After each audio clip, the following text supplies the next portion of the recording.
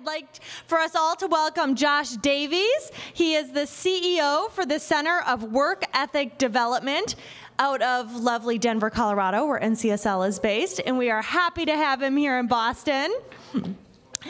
Josh is actually a published author and contributor on the topic of work ethic and leadership to a number of national publications. And today, he will share with us the 7 secrets to legendary leadership. Please welcome him. Awesome. Stacy's choosing to take the no-step approach down there. Thank you all for coming. The after-lunch slot is awesome. So if I lose some of you, I'm going to do my best not to embarrass you on live stream by coming over and talking to you, okay? So I'm not saying that I will, but I'm not saying that I won't. In my day job, when I'm not talking about leadership, I run an organization called the Center for Work Ethic Development. We partner with more than 650 organizations in 47 states who are doing workforce development and job training, whether or not that's in secondary ed, post-secondary ed, through traditional government workforce, nonprofits, community-based organizations, ex-offenders, veterans groups all over the country. Quick shout out, my Kansas folks. Woo! We partner with the Kansas Board of Regents. Our curriculum is in every community college in the state of Kansas. West Virginia folks, I saw one of you. Maybe she left the room already. We partner with them and their adult education community to help make sure that adults who are getting both literacy and GED also have the job skills they need to get jobs. But we partner with probably somebody in almost every state for you here. So I want to start off by just saying thank you for the support that you give to help develop the workforce in your communities. Today, however, I want to talk about developing you and what you can do. And we're going to talk a lot about leadership in this element. So what I want you to do, take a look quickly around your table. Some folks there. And here's what I'm going to do. We're going to do an exercise to get started this afternoon. And in order to do that, we're going to need to have some leaders for each table. So here's what I ask you to do. Can you all take one finger, point it to the sky? And what we're going to do on the count of 3, I want you to point to the person at your table who you think should be the table leader for our opening exercise, okay? This is gonna be a special, hey, I did not say 3 yet over there. Do not jump the gun. All right, here we go. On the count of 3, 1, 2, 3, point to the person at your table who should be table leader.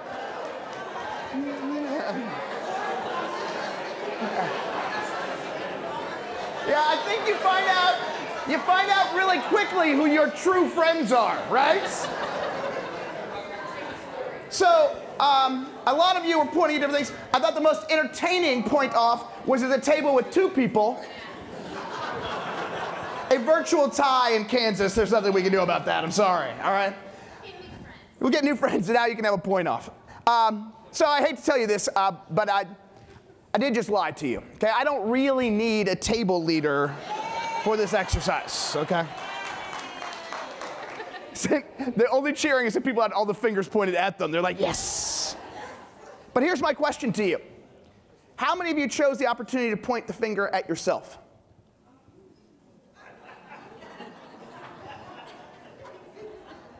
I'm looking around a room of elected officials, of high-ranking staff, of leaders in your community, and not one of you took this opportunity to point to yourself to be the leader. Now, I'm sure there's lots of reasons for that, right? You know, maybe there's somebody else at your table you wanted to pick on. You're sick of this crap. I have to be a leader all the time, and oh, I'm not going to do it today. This dude looks crazy. I'm not doing one of these stupid exercises first time, right? We come up with excuses all the time. But what I will tell you is this, regardless of where you are in your life, leadership is something that we have to embrace because, like it or not, we are all leaders in our community. We're leaders in our states. We're leaders in this country, and we owe it to ourselves, our constituents, and to our communities overall to continue our development as leaders. So today, what I want to spend some time on this afternoon is helping you embrace that, probably not in some ways you didn't know before, but in maybe some ways you help to be reminded of or see in different ways. My goals here this afternoon are pretty simple. All right, I want to talk a little bit about why leadership is critically important now. We're going to talk about our shared understanding that we have with each other, and then finally, I want to help share with you the 7 secrets to becoming a legendary leader. Now, I'm going to tell you about secret number 1. They're not really secrets, probably, okay? You probably have heard some of these before. But my job is to help bring a little bit different context in a way that maybe you haven't seen before. So let's get started talking a little bit about leadership and why leadership is so important. Because in case you haven't noticed, leadership is more important now than ever because someone has joined us and she is not going away. Her name is change. And change, unfortunately, is running faster than she has ever run before. Change is happening quickly, overnight. In fact, you may not believe this, but 30 years of time happens so fast. 30 years of time, we can put in one photo. Boom. That's 30 years of change. Anybody in this room have one of those old brick phones? Some of you, yes. My brick phone people, right? It was awesome because it was both a phone and a fashion accessory, right? You had to have like the bag with it. Yeah, pretty nice, right? What's funny, right? Everyone's like, oh, brick phones.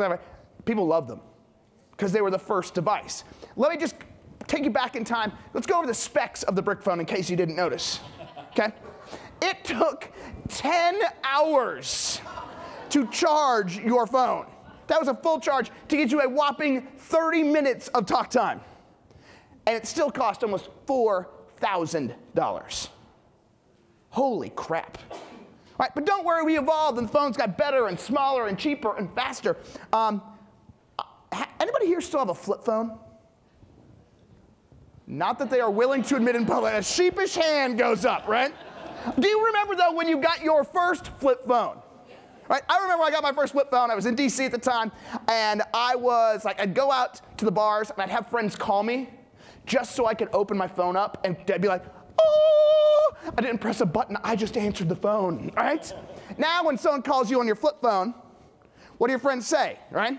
Oh, who's calling? 1997? Do they want their phone back, right? Yeah. But here's what's funny. When you look at the flip phone, there are a lot of parts about the flip phone that actually kick some serious butt, right? Think about this. When you get your flip phone, it has got 75 hours of battery life. I'm not going to point anyone out in particular, people who sat on the side of the room because you were next to an outlet, but there are several people who have charged their phone, brought their own batteries, right? Because you can't go more than 4 hours with their smartphones without recharging them, right? And maybe you're like me, if you didn't see my case with my I got this super fancy case, and I dropped my phone from my pocket, and the screen still cracked. Come on. Have you tried to break a flip phone? They're like the cockroaches of mobile phones, right? There will be a nuclear war. There will be nothing but cockroaches dialing each other up on their flip phones, right? And talk about cheap. You can get a flip phone now with prepaid minutes at Walmart for 20 bucks. Think about that next time you sign a 5-year deal to get your iPhone, right? Here's the reality about change. We always have to remember, change makes some things better, right? How many of you now would go back to your flip phone because it has all these characteristics? Just the people who are still holdouts. Thank you, sir, all right? The rest of us, you're like, I'm not going back.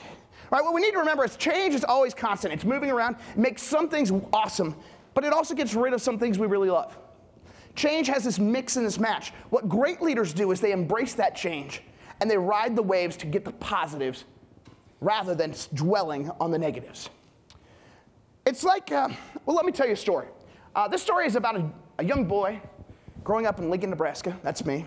At 16, my parents didn't have enough money to give me a car, but they got me something that was even more valuable. They got me my very own Blockbuster video cards. Because at 16, you could rent your own movies, right? Right? Some of you are around nodding your head. Some of you I see in the back are like, Blockbuster. You're like, the dog? What's that? Okay. So for those of you who have forgotten, Blockbuster was a magical place, okay? It was a physical store. You would walk in, get a video cassette, and walk out. Now, there were some problems with Blockbuster's model, okay? Number one, there's a finite number of movies you had, right? So on busy, like Fridays or Saturdays, you either had to get there early, like 2 o'clock in the afternoon to get the new movie, or you did what we did on Saturday afternoons, where you would ride your bike to the Blockbuster and hang out and wait by the return slot and wait for the new movies to come into the return slot. Sad, that's what we did, okay? You learned important lessons at Blockbuster, though, right? Like, be kind, rewind, right? These are important things, right? Now, in 2004, Blockbuster had an amazing number, right? 60,000 employees, 8,000 physical bricks and mortar locations, $6 billion, that's with a B, $6 billion in revenue. That's in 2004. What happens after 2004? Anything else change the scene at all? Netflix, right? What happens with Netflix? Do you have to wait for the latest movie to come out? No. They'll send it to you. Do you have to go to the store? No. Do you have to pay late fees? No. You return it whenever. And then they started letting you stream movies. Right? This is absolutely unbelievable. This was amazing. So what was Blockbuster's response to Netflix?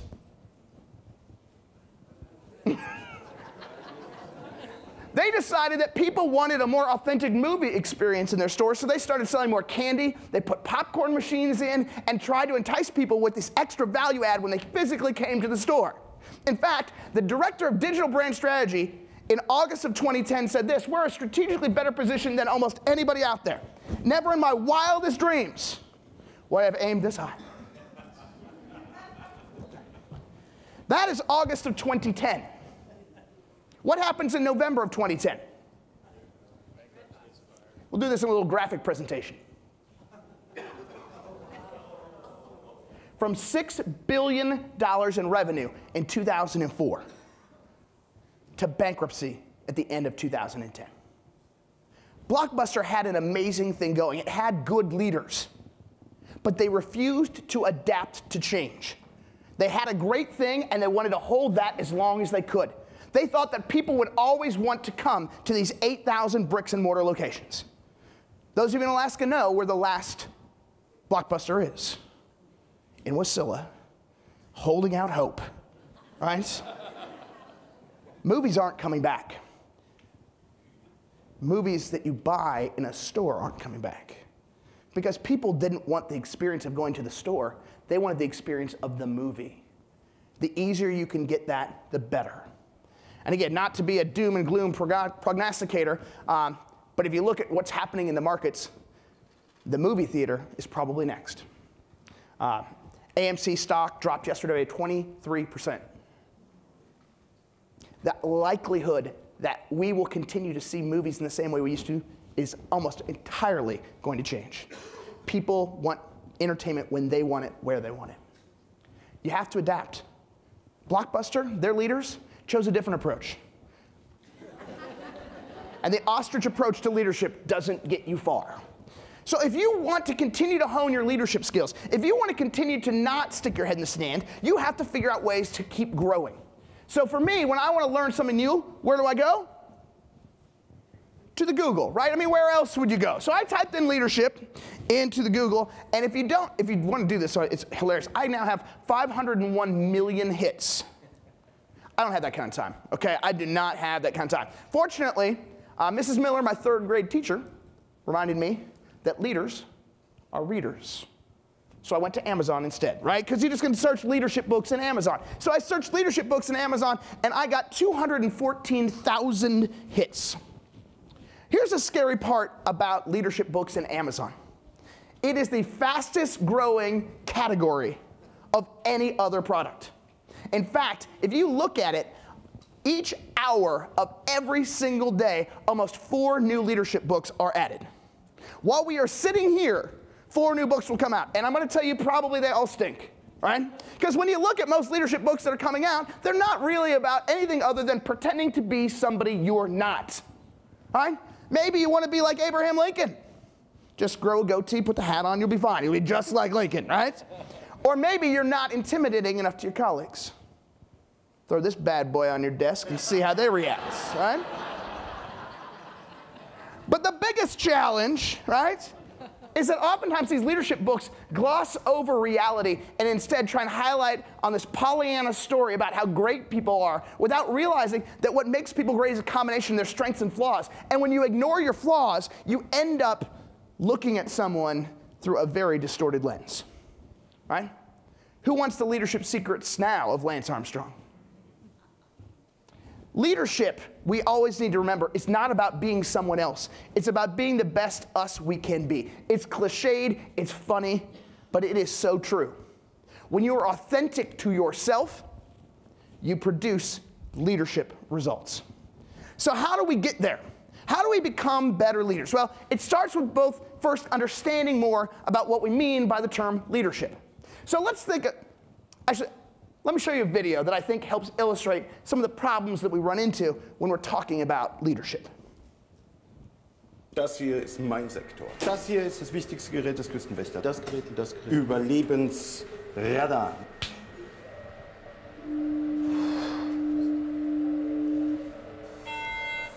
Mayday, mayday. Hello, can you hear us? Can you hear us? Can you... Over. We are sinking. We are sinking. Hello? This is the German Coast Guard. We are sinking. We're sinking. What are you thinking about?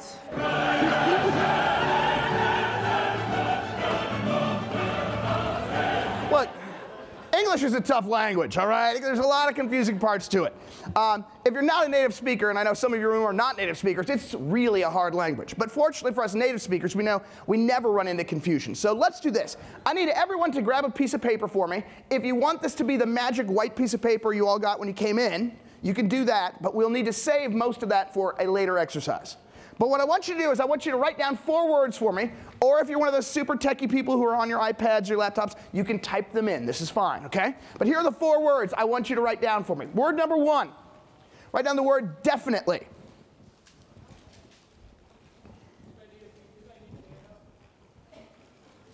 And yes, just so you know, I worked it out with Tim. We will have a PDF of the handout on the website. So you don't have to worry about that. Okay, so the word definitely is our first word. Our second word, probably. Our third word, possibly. And our fourth word, maybe. So you should have these 4 words, definitely, probably, possibly, and maybe. And what I'm going to ask you to do with each one of those 4 words is to write down a percentage next to the word. And I want you to write down the percentage of time that you think that someone else, not you, but that someone else will complete a task if they use that word when they tell you. For instance, I will definitely have that to you by Friday. Versus, I will probably have that to you by Friday. Versus, I will possibly have that to you by Friday. Versus, I may be getting that to you by Friday. Okay? So you're going to write down the total percentage of time. It does not have to add up to 100. Each one can be from 0 to 100 on its own. Also, for those of you who have a significant other, please remove them from the equation. They will probably throw the whole thing off, okay? So just other people in general outside of your significant other, okay? So take just a bit of time. They can do it on that or on anything.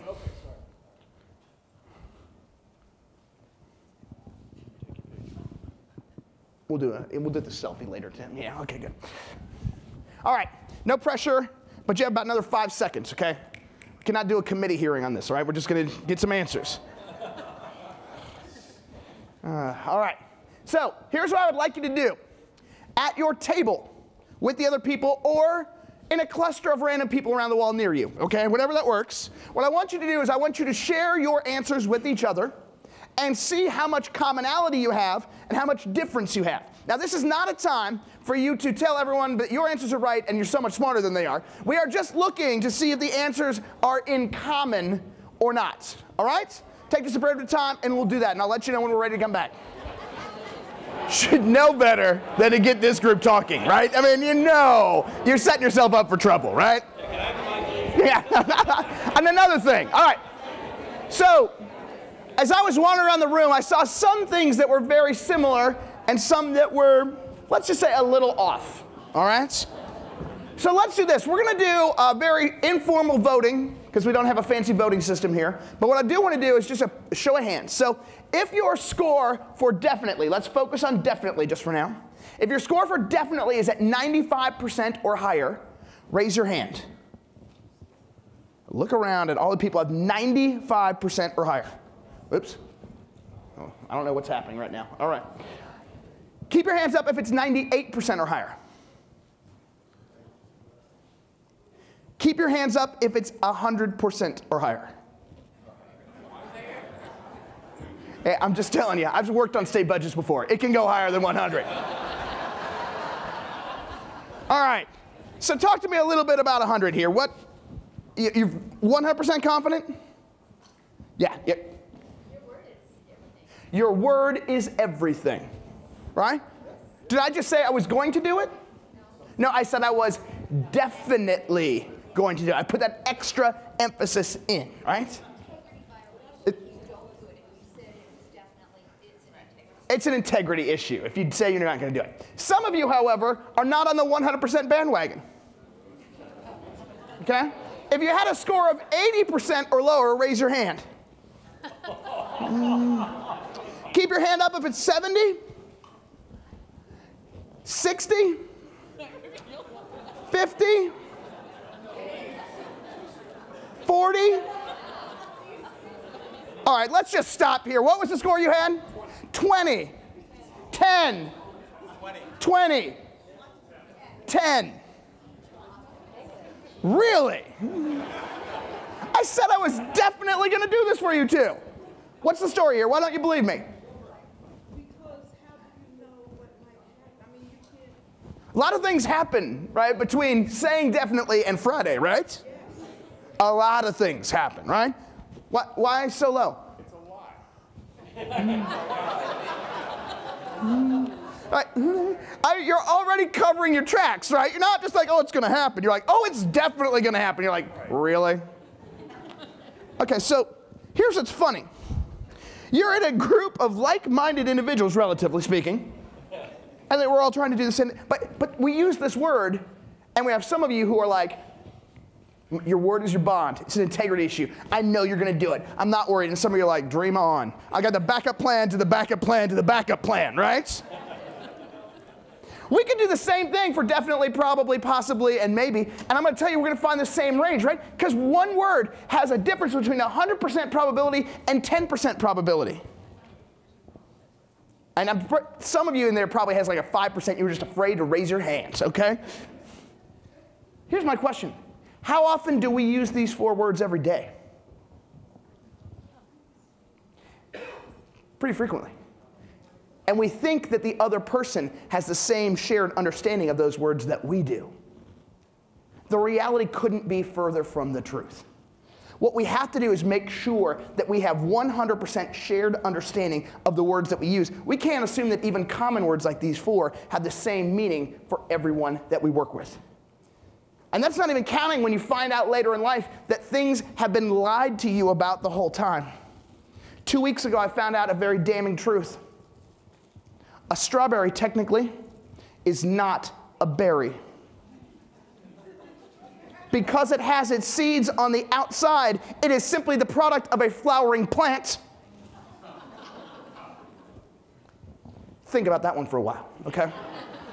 Surely there has to be some sort of way you can get a waiver for a fruit that has berry in its name to be called a berry, right? But no, that's not the case. All right. So when we talk about a shared definition for leadership then, I don't want to just say be better leaders, be legendary. Like, let's define what we mean by leadership. For me, I like to think that leadership is this definition, because this is for me where we really are. And for those of you who are standing in the back, there's a few chairs around front and around the side here. If you do want to come and sit down, you're welcome to do that. If you want to sit on the stage, you can. It's a bad view, but you can do that, okay? If you want to come and get a seat. So for me, the definition of leadership to me is really critical because it involves a variety of things. Number one is the journey that each person takes to better provide vision and inspiration to others. I'm going to start with that first word of journey because I think that is critically important. This session was advertised as, one of the target groups was sort of, young leaders. And it's great for people who are coming up. But one of the things that you have to remember is that leadership is not a destination. Leadership is not a place that you get to after time. Oh, when I get elected. Oh, and finally I'm in chairmanship. Oh, finally when I'm in party leadership, right? It doesn't matter. Degrees, this. It is not something you earn. It's a step that you take. Anybody here in the room crazy runner like me? A few of you are admitting that you are crazy runners, right? So those of you who aren't runners, you know you have a crazy runner friend, and we are crazy, okay? Here's how you know we're crazy. The shortest race most that runners do is a 5K. A 5K is how far? Just a little over 3 miles. That's the shortest race, right? And it just gets longer from there. The granddaddy of them all, everyone labors to become a marathoner. A marathon, of course, is 26.2 miles long. Average runner takes about 4 hours straight to finish a marathon. This is our badge of honor, right? I am proud to say that I finished the Boston Marathon here. Yeah. Don't worry, I got a waiver to get in. I could not qualify. Don't tell anybody. But the reality is, this race is an amazing one. It's something we all labor for. Quick history lesson again as a reminder. Battle of Marathon is what the marathon's named for in ancient Greece, where following the battle, the guy ran back to Athens to tell them what happened, and then after he told them, he promptly died. That's right. So we run a race as our big crowning achievement that the first person who did it died. Yeah, that's pretty smart, okay? However, in Colorado, where I live now, marathons aren't good enough for us. That's why we have ultra marathons. This past weekend was the running of the Leadville 100, okay? So the Leadville 100 is probably the most famous ultra marathon in Colorado. It starts in the town of Leadville, which is about 12,000 feet above sea level. That's the lowest point you get. You then go up and over 2 mountain passes over a fine gravel trail. And of course, it's called the Leadville 100 because it is 100 miles long. Seriously, who does this? Right? That's just insane. Why would anyone do that to themselves? Well, I will tell you this. That is the same thing most people say when they look at leaders. Why would you do this to yourself? You're crazy. Don't you know how dangerous this is? You're stupid for wanting to do that. And you're like, yes, I am. All right? And just like running in the Leadville 100, there's times you're going to be going uphill. You know this, right? It's raining in your face. Constituents are screaming at you. You're like, why am I doing this? And there are other times when stuff is rocking and you're coming downhill and you get the breeze in your face and you feel like you could run forever. Leadership is about the crazy journey we've all taken together. It's not about finishing the finish line, because Lord knows, when you're running the Leadville 100, you may not. It's about the ups and the downs, and it's about the journey. It's the journey to better provide this vision. Now, we talk about vision all the time. Oh, you have to have this vision, you have to have this, whether or not that's in leadership, whether or not those are campaign consultants, whoever it is talking about this idea of spreading vision. But the most important part isn't that you have a vision. It's that you're able to inspire people to follow you on that vision. As it's often said, no one will believe the vision if they don't trust the visionary. Your job to become a legendary leader is to make sure you do things every day in your journey to build that trust and to get people inspired to follow your vision. And that's what the rest of our time is going to be talking about. 7 steps, 7 secrets that you can take to become more legendary in your journey every single day. So, real quickly, I know many of you are jotting down notes, which I will tell you as an instructor myself, will increase your retention somewhere between 10 and 40%, so keep it up, okay? Some of you are taking pictures of slides, that's awesome. If you want, when we get done, if you just want to leave your card or an email address, I will send you the link to the Prezi. Feel free to steal shamelessly. It's here for all of you to help in your leadership journeys, okay? So just know that. But if you want to keep taking notes, please do, because it will help your retention, okay? Let's get into leadership secret number 1. And this is, I think, a really important one. And what I think was really funny is this vision of what you're trying to inspire has to be directed in the right place. The problem for most of us as leaders is we fall into the same trap that salespeople fall into. And that is this. We spray and pray. We show up and throw up. What we do is we tell people about all the features of everything that we're doing. But we don't talk about the benefit to each person. Frank Lutz talked about that this morning in the opening, in his session this morning, right? People care about what it means to them. What's in it for me? When people understand the value of something to them, that's when they start to truly appreciate it. If we just tell people what something is, they don't. Like, let's take this, a new car. Anybody in the market, anyone's been trying to buy a new car lately? Some of you, right? They'll talk about features all day long. Oh, it's got this, it's got this, it's got that. You talk about the electronics that are in cars now, it's amazing. Right? You get all sorts of different features. From a radio all the way down, right? You can have the HD radio, a DVD player in there. You can have a wireless internet connection. Here's the percentage of people who think those things are valuable. AM, FM radio in the era of today's technology is the #1 most requested feature in a car. Why? Because people know its value to them. What we do is we say things like, oh, your car can become its own hotspot. Okay. I guess that's cool, right? Why is it so low? Because nobody knows what the hell that means. They don't understand how it values them. What great leaders do is they don't just give you a feature to something. They don't just tell you, hey, this is a great plan. Oh, here's my idea for what we can do to lead us forward. Here's how it matters to you. What leaders do is they answer a very simple question. So what? If when you get done talking to someone, they can still ask this question. So what? You're focusing on features, not on benefits. Great leaders know that people buy things that have value to them. In essence, people make decisions every day for one of two reasons. One, because it will make their life better, or two, because it will make their life less painful.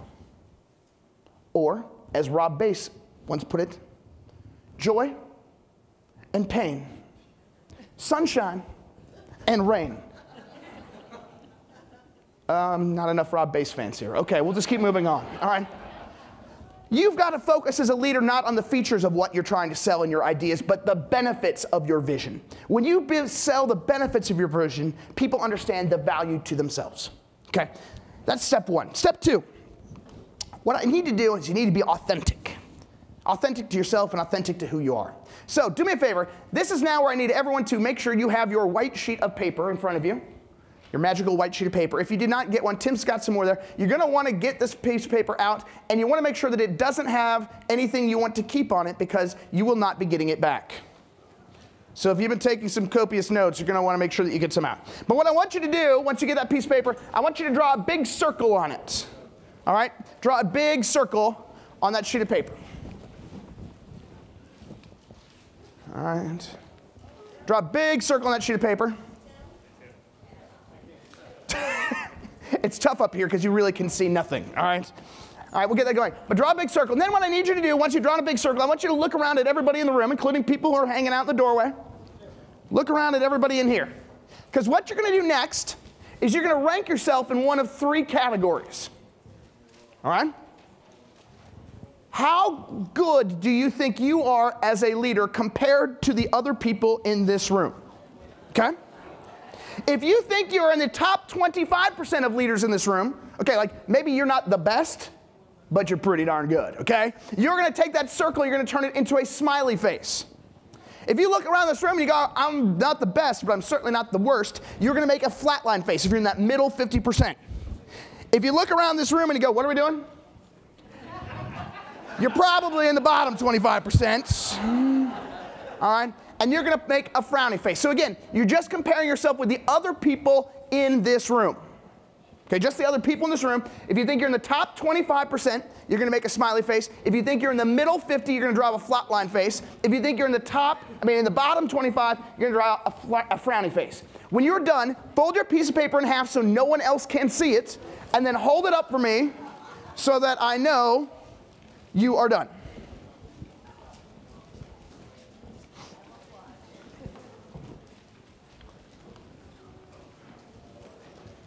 All right, getting pretty close here. Getting pretty close, just about everybody's done. Okay, what I'm gonna ask you to do next, two things. Number one, I'm gonna ask you to take your piece of paper and trade it with someone at another table. And number two, I want you to resist the urge to immediately open up their piece of paper and look at it, okay? So you're gonna swap with someone at a different table. This may require you to get up. Next, you are going to take that piece of paper and swap it with a different person at a different table. Then you're going to swap the piece of paper a third time with a third person at a third different table. We'll keep swapping back and forth left and right. The year I ran, it was so hot. I was dying. That's nice, but yeah, not too bad. How was it for you? Good? Yeah. It was your first time? Oh, it's unbelievable experience. I mean, the crowds the whole way. I mean, it's awesome. All right. Once you have traded your piece of paper 3 times, I'd like you to do, now trade your piece of paper with somebody at your table. Okay.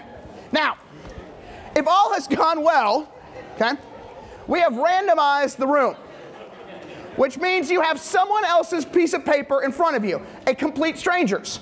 It destroys the whole purpose of randomization if by some dumb stroke of luck you got your paper back and you shout out to everybody, hey, I got mine back. Then they know it's not random. All right. So I'm looking around the room. I'm going to guess that we have about, let's call it 160 people here. More? Depends. Is this campaign rally? We've got at least 300 here. We've got at least 300, maybe more. I can't tell out in the hallway. Sorry. I only kid because I didn't get elected, all right? Because we really did only have 3 people at my rallies. That's why. All right. So let's call it 200 just for giggles, okay? But it has to be a number that makes easy math. So if there's 200 people, that means that 50 of you are in the top quartile, right? A small amount. So let's do this. Open up your piece of paper for me. And if your piece of paper has a smiley face on it, please raise your hand.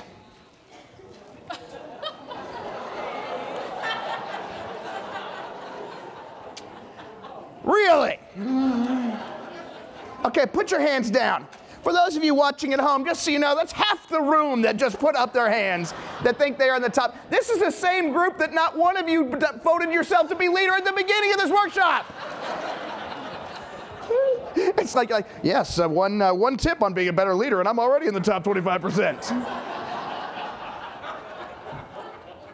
Wow. So many of us think that highly of ourselves. All right, let's try this. If your piece of paper has a frowny face, not a flat line, but has a frowny face on it, again, there should be 50 of you. Raise your hand. 7, 8, 9, 10. So about 20. So over half of us think we're in the top 25%, and about 10% of us think we're in the bottom 25%. Why? We don't know, because we don't get authentic feedback, all right? Because let's be honest, we don't like real feedback oftentimes. So when somebody gives us something that's a little constructive, what's our natural response? Pushback, right? How do you know? Try doing my job for once and you wouldn't say the same thing, right? So one of the highlights of my early career, I got invited to speak and was truly one of my most amazing experiences. I got to speak at the NRA show. That's Restaurants Not Rifles, just so you know. Okay, the other NRA. All right. I spoke in front of a big group. It was a dream of mine. I got the chance to do this workshop. It was awesome. I loved it. I'm reading the feedback afterward, right? Because you fill out evaluations about speakers, and they're all like, oh, it's great. It was awesome. And then I got to this one comment, and oh, hold on. Yeah, I'm sorry. Well, okay. This is a comment he wrote for me, or she. In my mind, it's a he.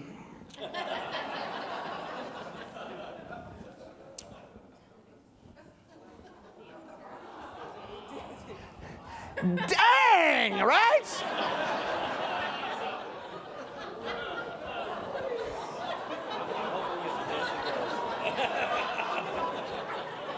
All right, so a couple of things go through my mind as I'm reading this. All right, number one, man, he's angry. All right? 2, who takes that much time?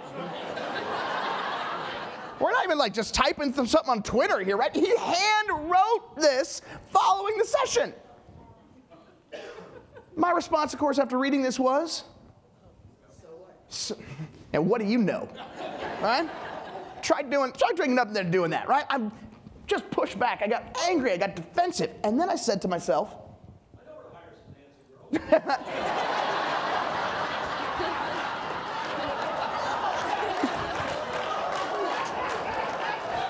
actually the third thought. I was going to let you know. That's you're jumping ahead in the program. I was like, maybe it's true. Maybe I don't want to hear this because it's real. And so what I did is I made a point from there on out to focus what I do in more research methodology and to find real neuroscience behind what we do and find real proven truth about what I talk about. I typed that up, and in my office, and in my office for every day for the last 15 years, that stares me in the face at my cube, wherever I am, as a reminder that that's a real criticism and that I can be better. But we have to get away from this defensiveness. And the challenge is, it comes at us from all sides. So here's what I would recommend. I'm a big proponent of stealing shamelessly from people who have great ideas. One of the organizations I think has a great idea on this is the U.S. Army. U.S. Army, if you get sent into battle, every single soldier has a battle buddy. That battle buddy has one responsibility: to get you home alive. That's going to mean he's going to have to tell you some things. She's going to have to do some things that you don't want to do because you know it's your best interest in heart you're going to follow. I think everyone needs a battle buddy. I need you to find somebody that you can trust who will be authentic with you and give you real feedback. Because it's so easy, with so much negativity coming at us all the time, to assume that everyone is just out to get us. But in reality, what great leaders do, they practice authenticity. They find ways to get more real because they have someone they trust who will give them real feedback. Find that person in your life. Or if you already do, confirm that that's what you want. Because in the immortal words of American poet, hopefully more of you remember this American poet, Ice Cube. You'd better checkity check yourself before you wreckity wreck yourself. All right? Okay, let's move on. All right. Secret number 3, as we talk about this, it revolves a little bit more work. So everyone take out your white sheet of paper that you know has a smiley face on it. Who am I kidding? Okay? And what you're going to do on the back side of that is you're going to make 6 big blocks just like this. So 6 big blocks. You want to fill up the whole page with those 6 blocks.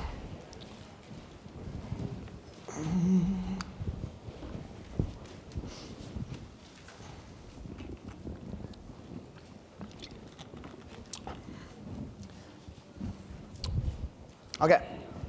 Now what we're going to do in this exercise, we're going to start right here. This is going to be box number 1. And then we're going to go to box number 2, 3, 4, 5, and 6. So we're going to start here, then here, then here, then here, then here. Okay? So that's the order you're going to fill out. I'm going to show you a screen, what's up on the screen, that I want you to put in the box. Okay? There will be 3 things that I will show you on the screen. There will be a word. You'll write the word. Below that, you're going to write the color that the box actually is. And the third thing, there will be a number there. You're going to write then the number after that. So let's start with box number 1. So in box number 1, you would write the word, which is red. You'd write the color, which is also red. And then you'd write the number, which is 7. Before some of you, because I know who you are in this room, you can either write out the word 7 or just write the number 7. If you want to write it in Roman numerals, you can do that as well, okay? Your choice, all right? But you would, in this box, in that upper left-hand corner, write red 7. Okay? Yes, you can do that now. All right, so again, we're starting in this upper left-hand box right here. That's where you're going to write red 7. The next box I'm going to show you will be this one. The next box I'll show you will be that one. Then we'll go up here, and we'll end down here. Okay? So, again, that's in box number 1 is red 7. So let's then go to box number 2. 3, 4, 5, 6, and time. All right. By the way, my quote of the day right now is, "Oh, hey, huh?" I don't know if anyone else got to hear that. I did. All right. So, how many of you think you got 100%? My super smart table in the back here, they're like, yes, I've got the perfect angle. The rest of you, anybody quit after box 3 because it was too fast? Some of you are like, I'm done, right? This stupid exercise, I don't want to do it anymore, right? So what made it, I got the last one, yeah, because I was there for like 10 seconds, okay? What made this exercise hard? Speed. What else? Surprise. Surprise, what do you mean by surprise? You were in one mindset, all of a sudden that mindset had to shift. Right? Like, oh, I thought we were going to have plenty of time. Now you're being a jerk at me. Okay, good. All right, game on, right? What else? The amount of information we had to report, right? There was it was a lot of stuff. What else?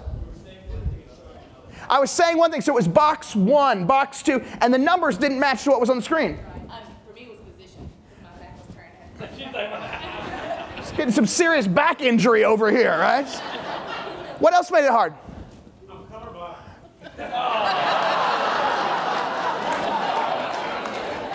Now who's the ass, right? Anything else make it hard? The words don't match the color sometimes. Sometimes they do, sometimes they don't. So again, this pattern is off. All right? The number, which is at the front, is the last thing you write. In essence, what I'm asking your brain to do in this exercise is to multitask, to switch around and do a lot of different things at the same time, right? To juggle those balls. How many of you are good multitaskers, would you say? Many of you good multitaskers? Yeah. What the studies will show you is that people who say they're good multitaskers actually score less well at multitasking than those of you who don't. Sorry. I'm sorry. It's not me. It's the research, okay? But here's what's also important to know about multitasking, is that we think multitasking is like a bunch of balls in the air and we're doing a lot of things at the same time. The problem with the human brain is the human brain doesn't juggle. The human brain operates on a single track at a time. So if we want to juggle and we want to move ball from here to here, we actually have to move to a different track. And what happens is every time you move from one activity to the next mental activity, your brain slows down. And then you move back and it slows down again.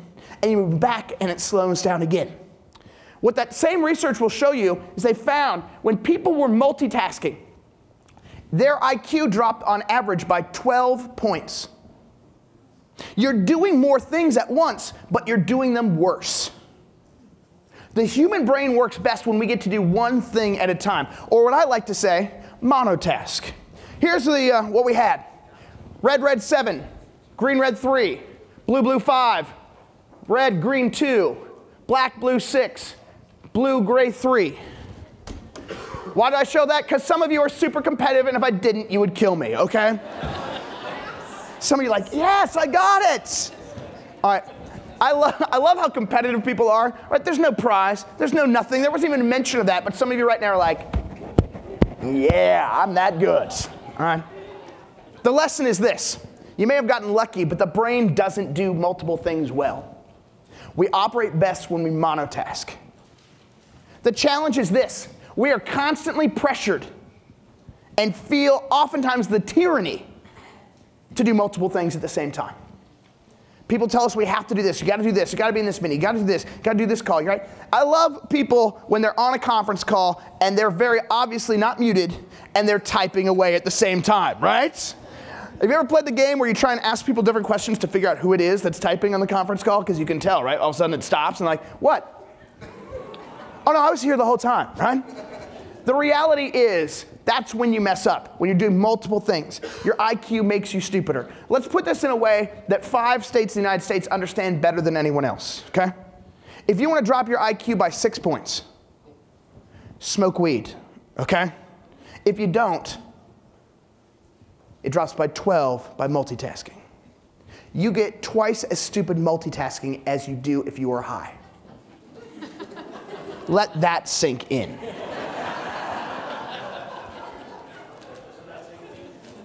And the good news is, it's legal in all 50 states. Bad news is, 0 tax revenue for multitasking, okay?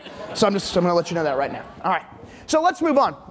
We're gonna do a little word association. I'm gonna put a word up on the screen. I need you all to shout out the opposite. So if the word is up, the opposite is? Yeah. All right, if the word is good, the opposite is? Yeah. If the word is success, the opposite is? Yeah. Awesome, but that's totally wrong. All right, yeah, it really is. Why? We've been triggered to believe that failure is the opposite of success. What great legendary leaders have proven to us time and time again is that failure is often a stepping stone and a precursor to success. But you have to learn from those failures. The challenge for a lot of us leaders is 2 things. Number 1, failure oftentimes feels like we are losing so much face that we will never get it back. Second of all, we refuse sometimes to allow a failure of a larger project to doom us and our brand. And so we end up avoiding things that may cause any opportunity for failure. The reality is great things happen when people fail. Anybody out there dog people? Any dog people? Nice. All right, dog people, they're good. All right. So dogs are awesome. There was this guy in Scandinavia in the 1920s, had this dog. He had a whole bunch of them. He would send them out in the yard in the spring, and they loved to run out and play. But the problem is, at night when the dogs came home, they were covered with burrs. If you don't have dogs and you've never tried to take burrs out of dogs, don't. It is like torture. It is really, really awful. So he realized this and he said, I can either keep my dogs inside all day or try something different. So he went outside and he cut down all the bushes all over his property that had any sort of thing that got these kind of thistles on them, any one of that stuff. He sent his dogs out. And that night they came home and they were covered in burrs. That's right. He's like, okay, this is a problem. But I'm not going to let these stupid burrs beat me. He had a genius idea to learn from his failure. And so he shaved his dogs and sent them out.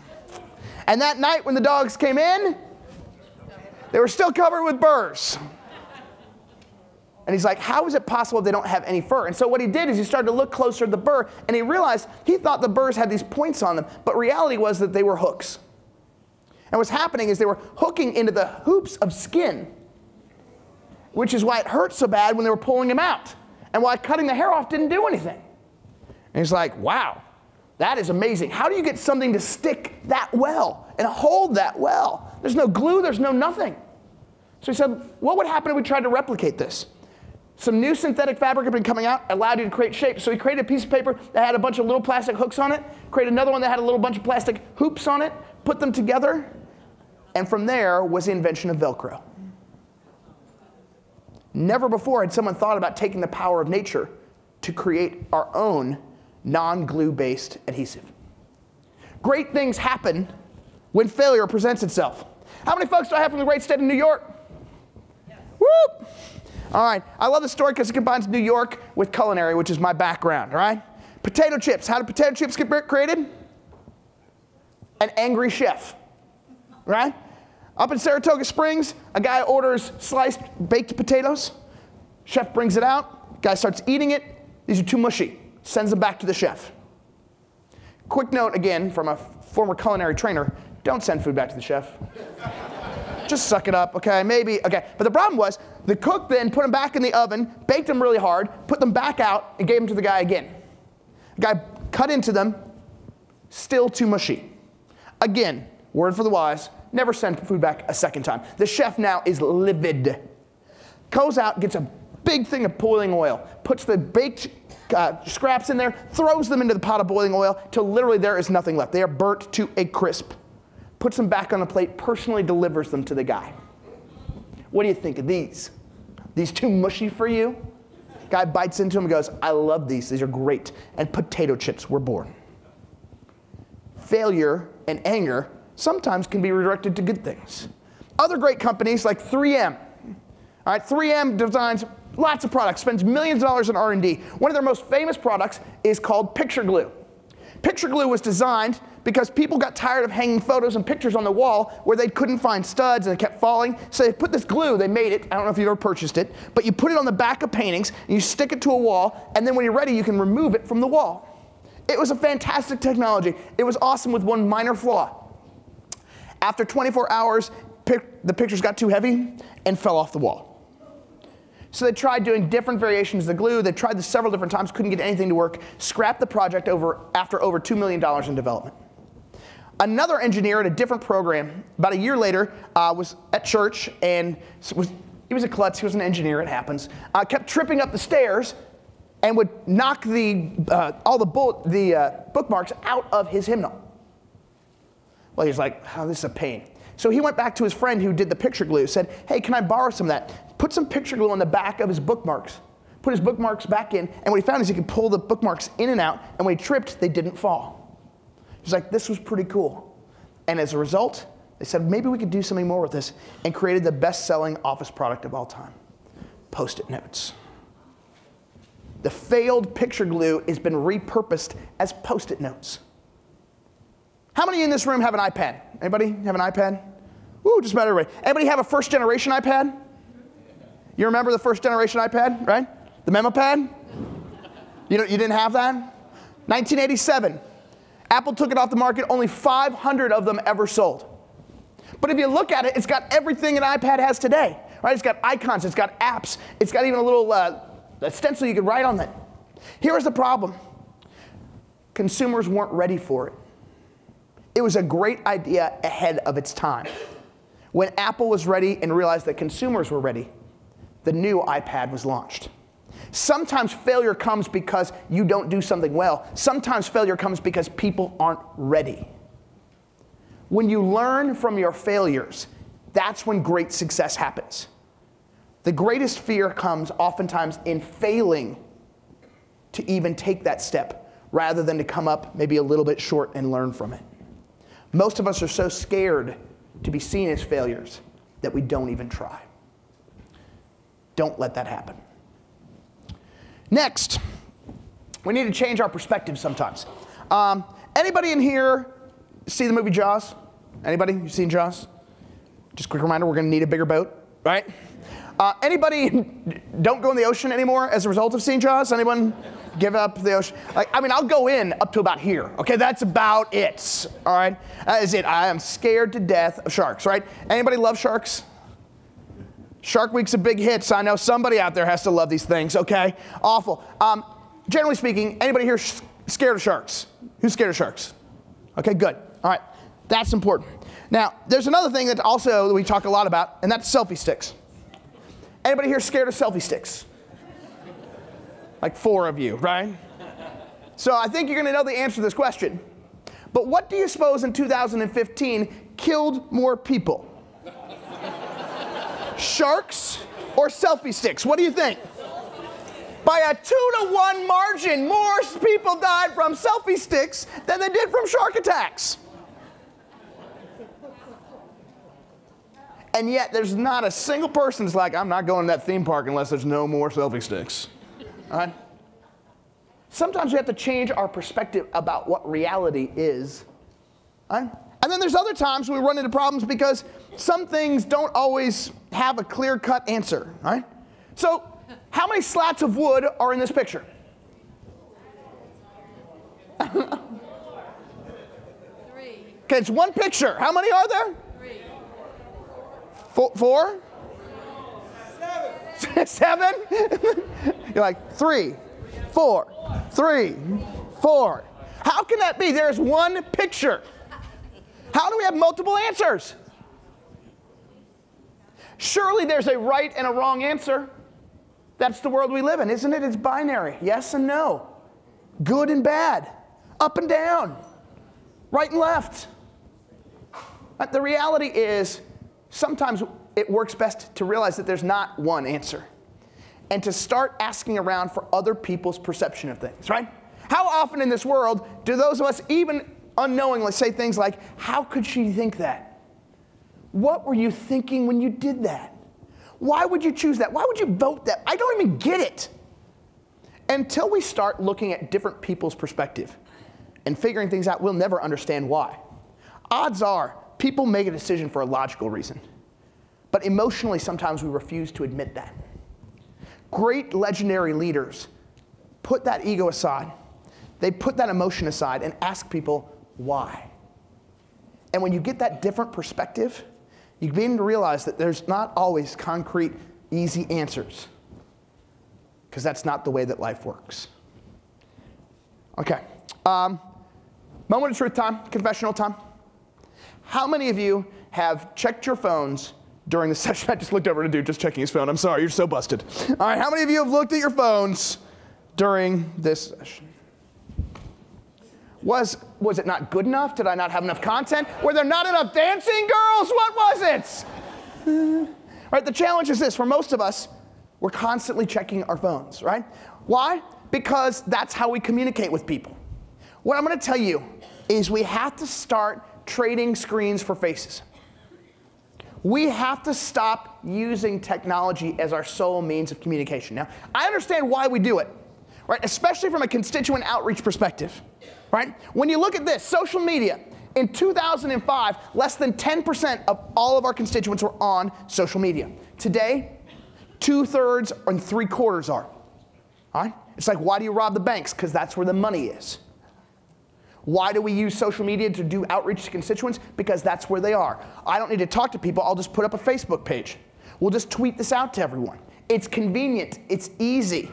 But it's not always effective. Here's the challenge. In the 1970s, some of you were working in the 1970s, you know this, the average person received about 1,000 pieces of electronic communication per year. All right? Most of that came in the form of a brand new technology called the facsimile machine. All right? You had that little scrolled paper, right? You'd tear it off. Nice, right? Then in the 1980s, we got voicemail. All of a sudden, we could now leave messages for anyone, anytime. The number of messages most people got was about 4,000. But then things got cray-cray.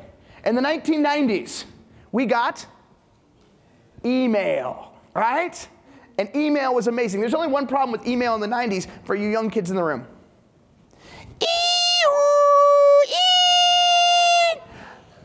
Dial-up, right? And those of you know who were traveling around the country at the time, this was the hilarious part that people love to forget about. If you had AOL, you had a book. And whenever you would go to some random town, it would tell you the numbers to call to get AOL in that town. That's not creepy, all right? And yet we did it without thinking. Then in the 2000s, though, things got better. We got broadband, we got wireless. Now, what do you suppose happened to the number of communications we got in the 2000s? It went from 9,000 to 25,000. Now in the 21st century, the 2010s, we have voicemail, we've got email, we've got fax, we've got SMS, we've got Twitter, we've got Facebook. We've got more than 30,000 messages annually. As a result, can we get through all 30,000 emails? No. So what do? We play bad office Tinder, right? No, no, no, yes, no, no. You all have emails. You know this. There are people you get an email from and you delete it before you read it because you know who it's from, right? Other times you just read the subject line, right? And then people are like, didn't you read my email? Like, I mean, the subject, right? I assumed I knew what the rest of it said. Right? Here's the biggest challenge. When you look at how we communicate and you break down the percentages, 7% of what we communicate is through the actual words that we use. The other 93% in terms of communication is from our body language, our tone, our inflection. When we use electronic communication, we leave 97% of the interpretation of that message to someone else. We may communicate a lot, but we're not saying anything. They get to interpret the message. Find ways to trade screens for faces. Get face-to-face with people. Communicate with them. Don't let them simply take the easy way out because it's so simple to do. Legendary leaders find ways to connect on a human, on a personal level, and that creates a difference. Final strategy is to think big about what we do. So what we're going to do, we're going to have a final video I want to show you here to kind of help point this out. So here's what I do. In this video, we're going to watch two teams. One team is wearing white t-shirts, one team is wearing black t-shirts. What you're going to do is you're going to count and keep track of the number of times the team in white passes the basketball to itself. Okay? It's a team of white players, a team of players in white t-shirts, and a team of players in black t-shirts. You're only going to watch the ones in white t-shirts pass the ball to each other. It could be an air pass, it could be a bounce pass. You may want to just keep little tick marks, okay? Just to, so you know, it will put the instructions up again. But what you're going to do is watch and count the number of times the team in white bounces the basketball or passes the basketball to itself. Just the team in white.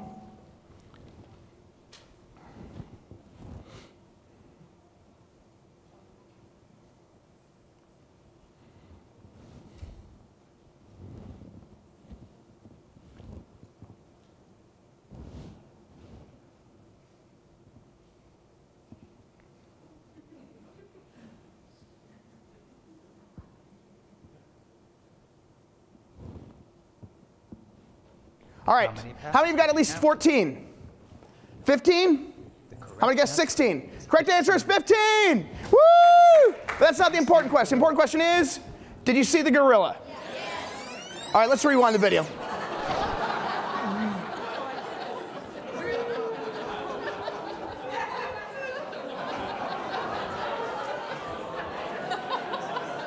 Are you kidding me?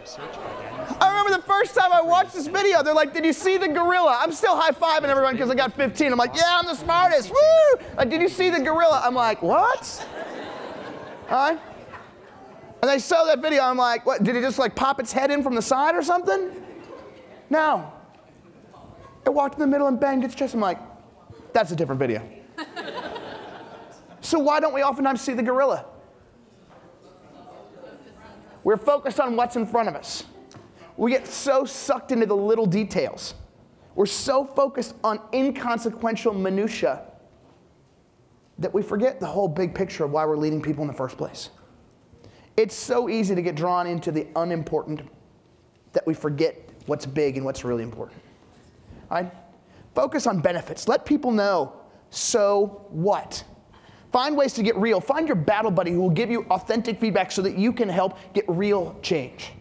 Don't try and do multiple things at the same time. Don't let failure separate you from potential success. Change your perspective about where you see things from. Trade those screens for faces and stay above it all. What I'd like you to do right now for me, in closing, can I get everyone to stand up as you're able? All right. And here's what I want you to do. I need everyone to put your arms out in front of you. Everyone, if you could, try and face this, the front here. Okay? Put your two hands together. Put a little pointer finger out in front of you. All right? And here's what I'm going to ask you to do. Keeping your feet in a firm place just right here. What I'm going to ask you to do is when I say go, we're all going to turn to the left. So just remember which way is left. Okay? All right, so when I say go, what I want you to do is keeping your feet firmly in place. You're going to take your arms, keep them straight, and you're going to twist your torso to the left as far as you can go. And you're going to go find a spot in a wall or the back of someone's head or something. But you're going to go as far as you can go, and then we'll come back. Okay? So feet firmly on the ground, arms straight, feet firmly planted. When I say go, we're going to go to the left as far as we can go. All right, here we go. On your mark, get set, go to the left as far as you can go. And come back. All right, woo. All right, shake it out for me real quick. Hopefully no one has injured themselves. Hopefully. All right, now here's what I'm going to ask you to do. Keeping your feet firmly in place, your arms in front of you, just like this. Do you remember where you went last time? Yes. Here's what I ask you to do. We're going to go, when I say go this time, we're going to keep going to the left, just like we did. But I want you to go an inch further than you did last time. Okay? So you can go about an inch further than we went last time. All right, here we go. On your mark, get set, go. Let's see if we can twist and go about an inch further and back. All right. How many of you were able to go further the second time than the first time? Holy crap, just about everybody. All right. Obviously, you were not listening to my instructions. How far did I tell you to go the first time? As far as you could go. And yet the second time, you were able to go still further. When you think you've hit your leadership journey and you've gotten as far as you can go, and you've reached the best pinnacle of leadership, remember, you can do a little more and be legendary. All right? Thank you all for your time. Thank you for your work. Again, if you want to get a copy of the Prezi, just leave your business card or email address. We'll have a little pile up here on the front, and I will also have my business card too.